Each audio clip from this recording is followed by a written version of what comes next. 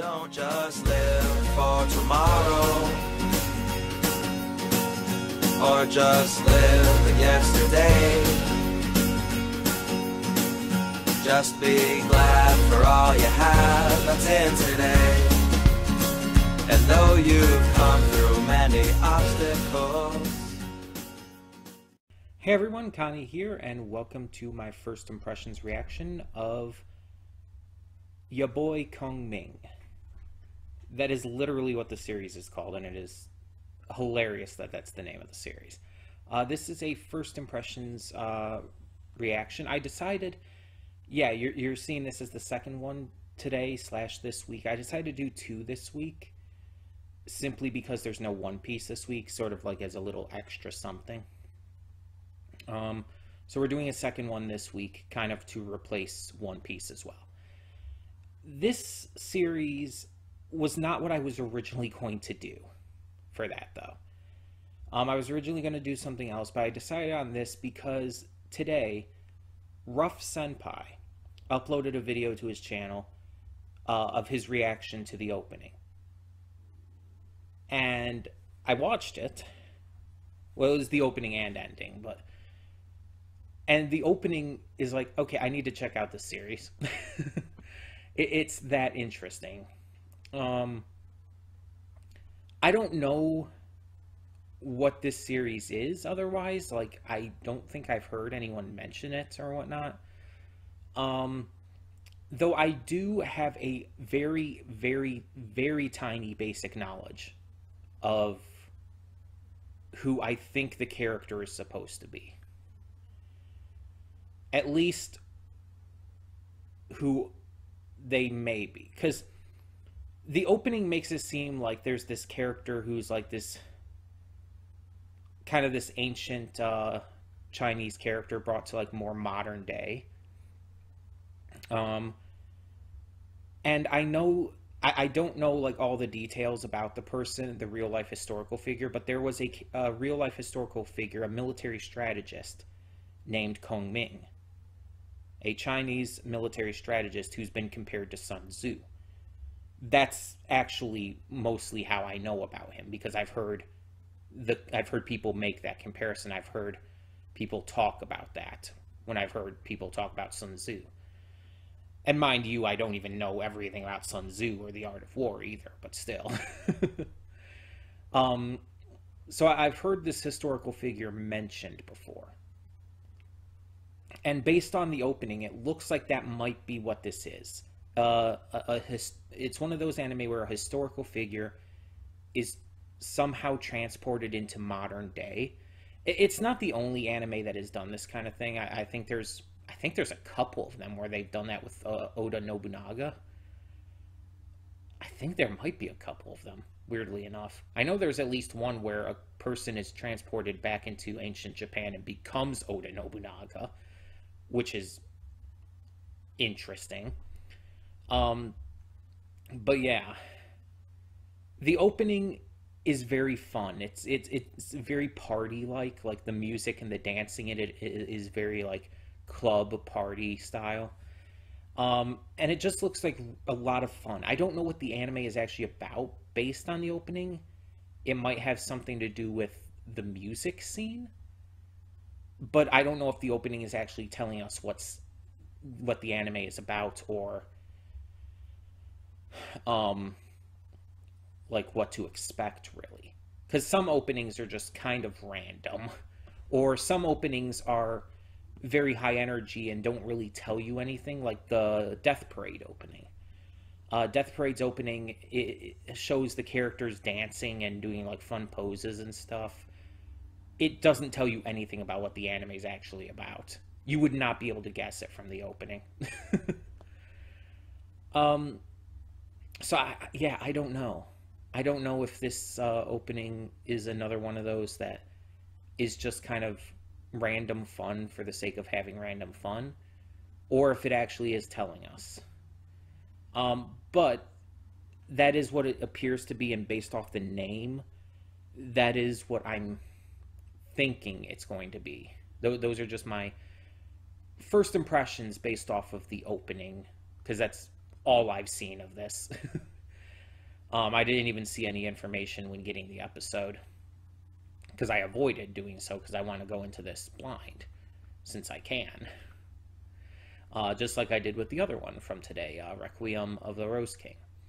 I went into that pretty much completely blind as well. So, yeah.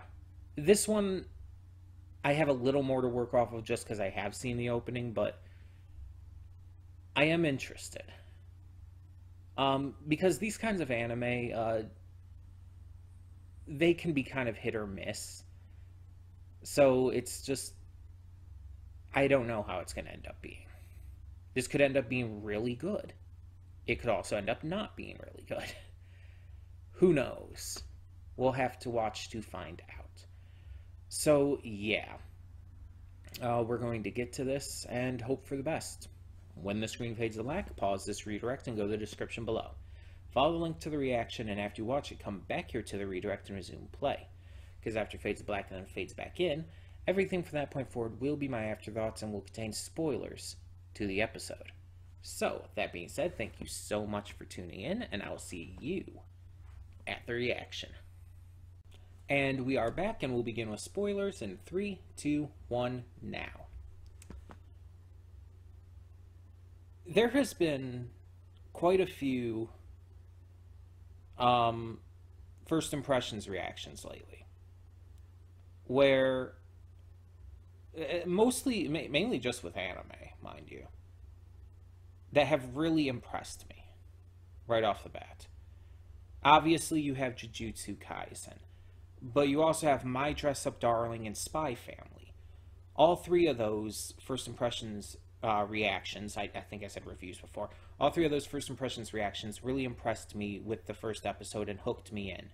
Jujutsu Kaisen, with its Bleach inspirations, very clear, and the likable characters, the great action, the interesting premise. My Dress Up Darling, again, likable characters, relatable issues and mindsets that the characters are going through, phenomenal visuals. And then Spy Family, with just being an absolute treat. Just loving the characters, the concepts, the ideas, and the connections that the characters are making with each other. Plus, honestly, Anya is just fucking adorable. And now we have this. And it's just like...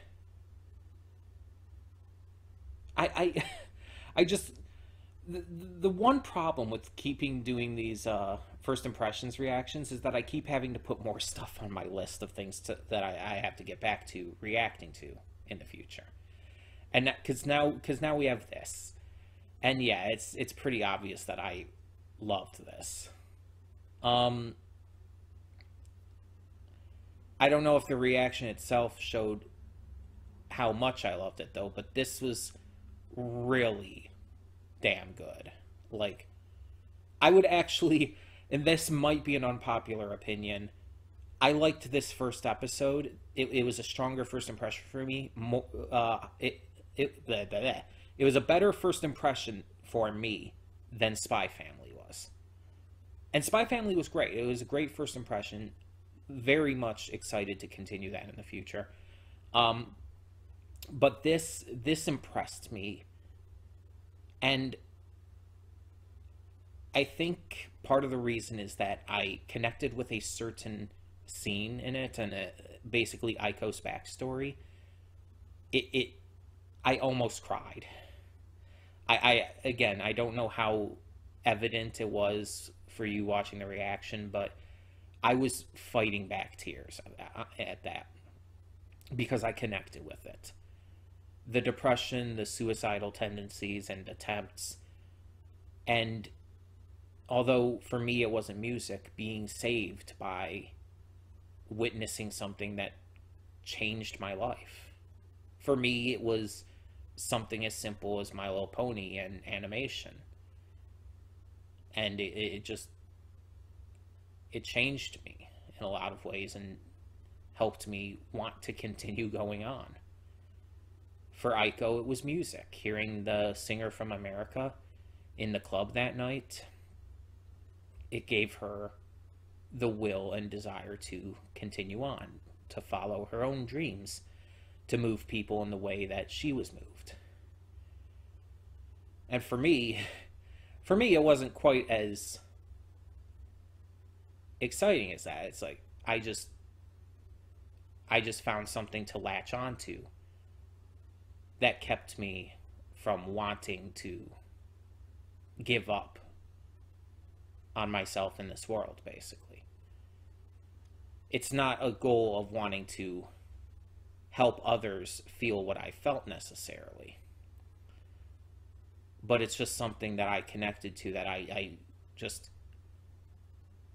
that just kind of like grabbed hold of me and won't let me feel quite that down again. And there have been moments where I'll still get really down and really depressed because that kind of thing doesn't just go away, and I'm sure the same would happen to Aiko. She even said in this she was planning on giving up, that all these failures she kept having, all of these failed auditions were getting down on her, and she was planning on giving up on her dream. And so it's like, yeah, it's like these issues are still going to happen, they're still going to come, and that is what sold me on this, because of my personal connection with it, and just it nearly broke me. I managed to hold on. I managed to keep myself from like really breaking down, but it really did get to me. And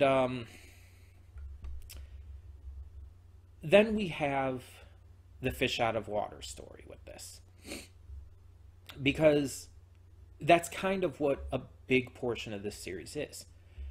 On his deathbed, Kongming wished to be reborn into a world without war, and that it ends up becoming true when he is reborn into the current world. Now, mind you, current day, there's still war. Like, we have a war literally going on right now between Russia and Ukraine. And it's horrific, the kind of stuff I've heard about what's going on over there. So war does still exist in the current day. It's just not as common as it was in Kongming's time. But Kongming wakes up, just literally wakes up into this world. And at first thinks it's hell, because it's loud. There's people wearing, because it's Halloween when he wakes up, there's people wearing Halloween costumes, so they look like skeletons and devils and shit. And it's super loud. There's a lot of loud music blaring, and he thinks it's hell. He ends up going into this club and ends up getting really drunk, but also hearing Aiko perform. He hears her perform on the stage, and falls in love with her voice. Amongst all the cacophonous noise that he's surrounded with that is overwhelming him, her singing is absolutely stunningly beautiful to him.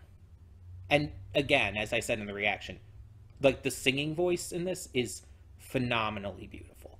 I don't know who's doing her singing voice, obviously, but she's got a gorgeous voice.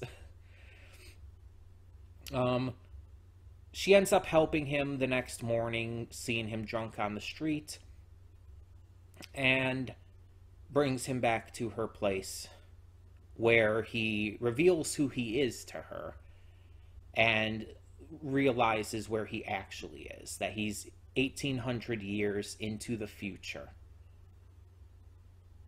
and has no idea what anything is. The scene where he's trying to figure out what everything is funny. Like, just going from one thing to another. It's like, what's this? There's a fire. The water's on fire. You got to put it out. It's like, that's a humidifier.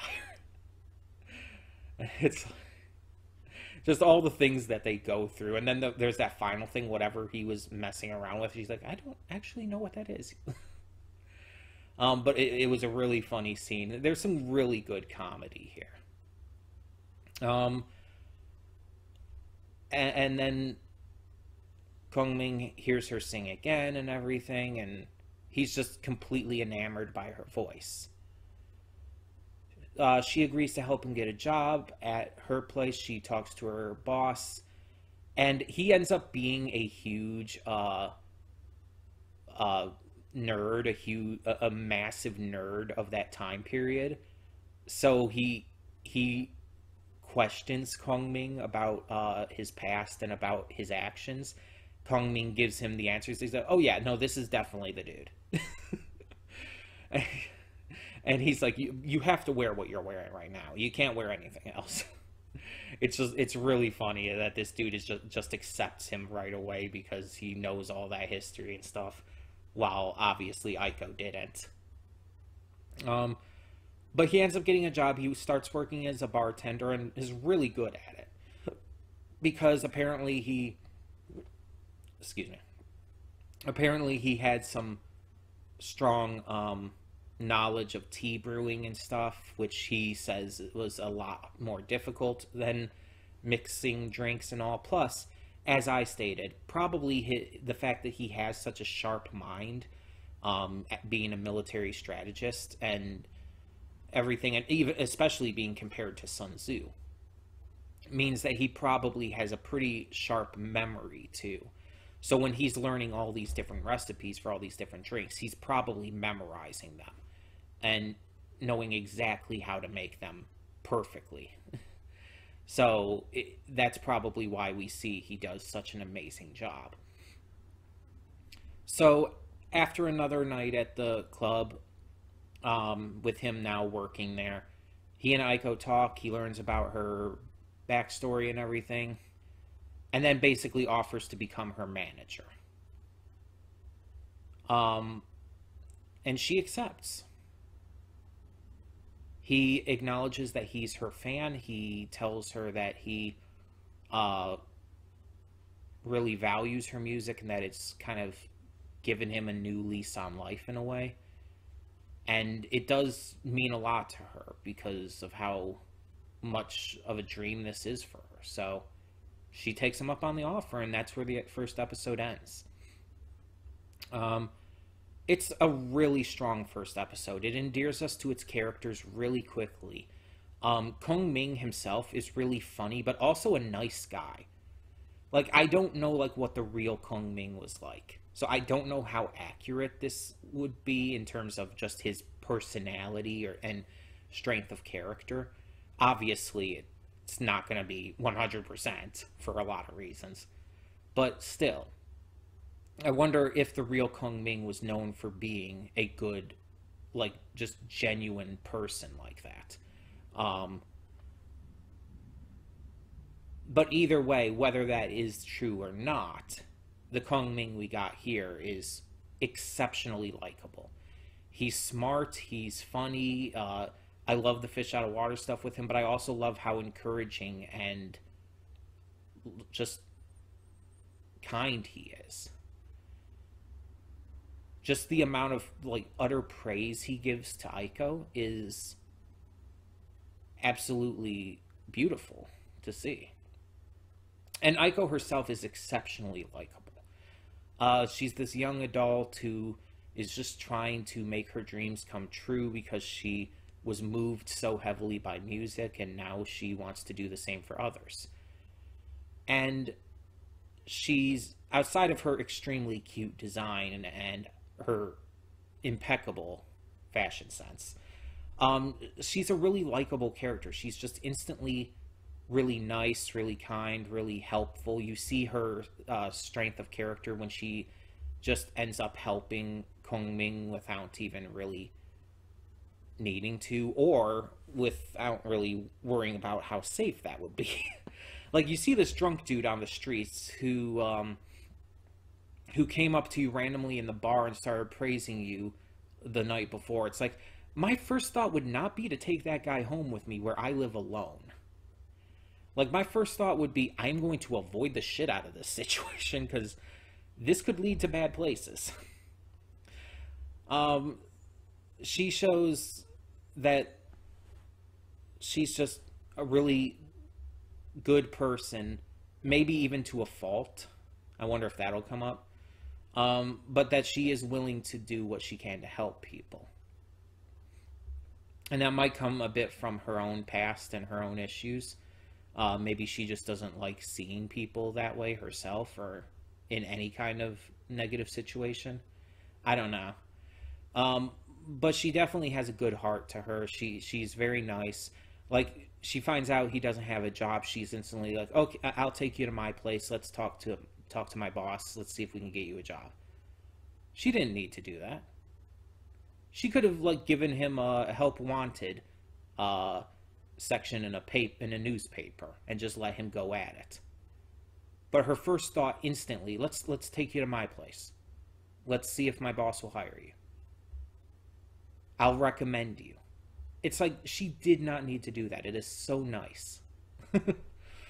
um, and again, the backstory and stuff, just connecting with that also, endears me to any character who I happen to have anything in common with. That's always a way to endear someone to a character, to make them relatable. And definitely had that with Aiko here. The visuals are great too. It's a visually great anime. It's not like the best I've seen. Honestly, I would say Dress Up Darling is more polished looking. But this is still very good. And the one thing that I'm really excited for about, like I mentioned in the reaction, the music. Like I said, you guys know how much I loved Carol and Tuesday's music. I'm a big fan of great music in anime. And not just background soundtrack stuff, but actually in-world, in-character singing. Carol and Tuesday did this phenomenally because, it's a series about music. And a lot of other series have had great music in it in that regard, too. But I feel like a series like this is just bound to really hit that nail on the head in a way that few others manage to. This could easily be up there with Carol and Tuesday, though maybe not quite on the same level of memorability for its songs and lyrics and all, for me at least, but definitely up there. I really, really like this, and yeah, we will obviously be getting to more of this in the future. But just another series to react to, put onto the list. I'm wondering if I should actually make a slot specifically for things I've done first impressions for. I feel like that wouldn't really entirely make sense, and it would kind of limit things a bit, though. But with as many as I've done now, and with as many as that I am continuing on, I almost kind of like feel like it wouldn't be completely out of the question to do something like that. But no, I think I'll just keep it as it is. But it is interesting to see like some of these just like really hit it out of the park for me. And some of them maybe not as much, but still excite me to continue. That's kind of what this week's first impressions reactions have been. One, it's like, okay, I'm very much interested to see what happens next, but not quite invested. And then this one, I'm very invested. I am in on this series. So, yeah. Thank you all so much for tuning in. Tell me what your thoughts are on the first episode of Ya Boy Kongming. And yeah, hopefully you're as excited to see more of this as I am. We will continue to check it out in the near future. For now, I'm Connie, and I'm signing off. See y'all next time.